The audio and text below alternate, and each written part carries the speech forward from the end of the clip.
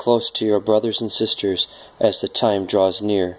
Do not stray or fall into unbelief when division and strife arises within the body. Seek me for all the answers, as it is only the Father who knows all things. I love all my children. You are precious to me.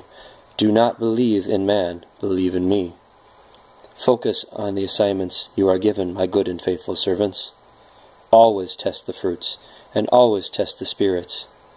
John 10:27-30. My sheep hear my voice, and I know them, and they follow me, and I give unto them eternal life, and they shall never perish, neither shall any man pluck them out of my hand. My Father, which gave them to me, is greater than all, and no man is able to pluck them out of my Father's hand. And I and my Father are one. I am with you, my children of the Most High God, Abba, Father, Elohim.